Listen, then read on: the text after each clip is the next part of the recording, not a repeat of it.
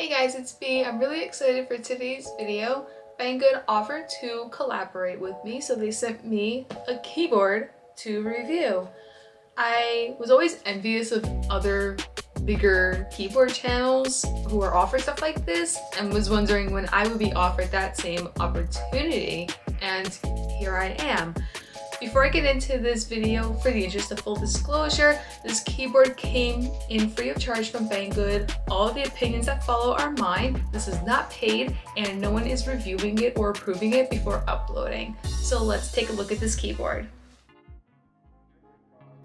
This is a GK61 optical mechanical keyboard. Inside the box, we have a small guide.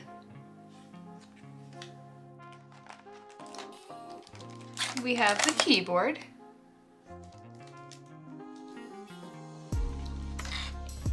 and under here we have a braided USB-C cable, and inside this little box we have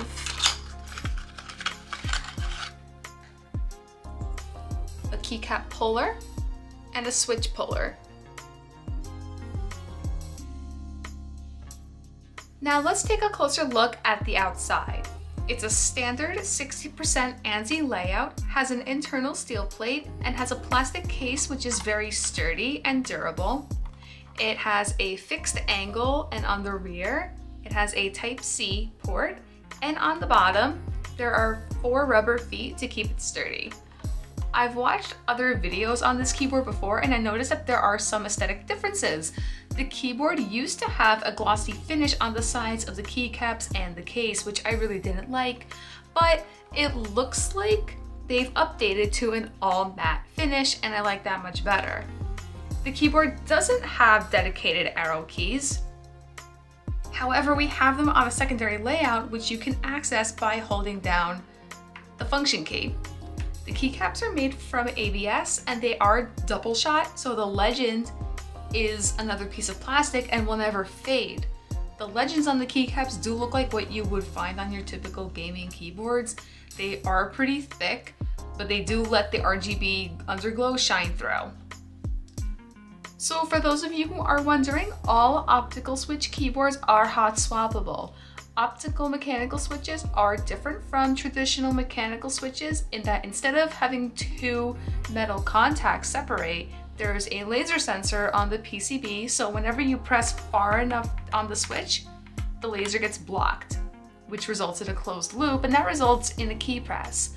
Because they don't have the metal contact to actuate the switch, they're much smoother and supposedly twice as durable and much quicker to actuate than their regular mechanical counterparts. There is a downside though. It's only hot swappable between different Gateron optical switches. The stabs that come with the keyboard are plate mounted and do seem to come factory looped.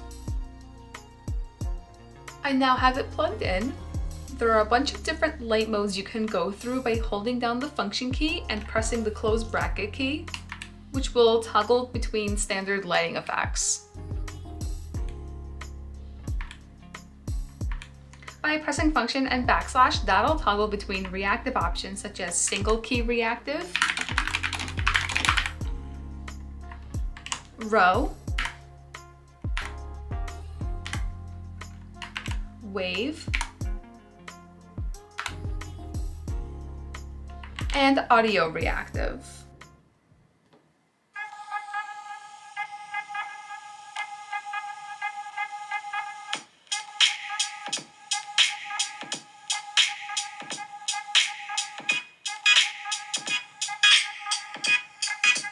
Which would explain why this keyboard has a microphone under the spacebar. You can further customize the keys by downloading the software from the Banggood product page. There's a driver mode where you can save all of the settings on the computer and an onboard mode where you can save the settings on the keyboard itself. You do have more customization options on driver mode though. If you want to, you can also save different macros under the macro menu. You also have the option to change the RGB light effects under the lighting tab.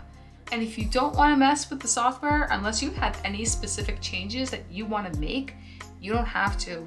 You're good to go right out of the box. Now for the sound test.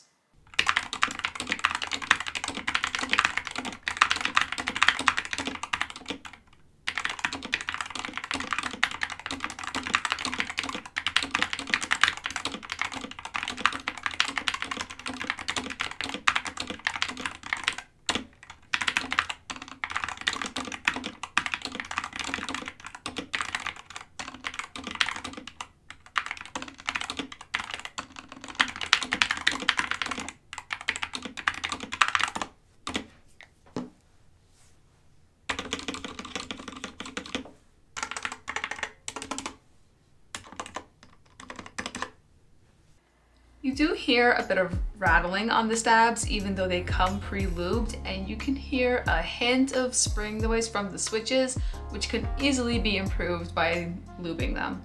Obviously there's no noise from metal leaves because it doesn't have any. Because Gateron optical switches are still compatible with any MX keycaps, I changed out the keycaps to HyperX putting to bring out the RGB lighting even more. It looks much cleaner and I really like how it looks. What do you guys think? I think I'm gonna keep these. I think this keyboard is a good option if you're looking for a gaming keyboard in a smaller form factor and are on a budget. So thank you, Banggood, for providing me with this keyboard for review, and thank you everyone for watching. If you enjoyed this video, please give it a like and subscribe to my channel. Until next time, bye!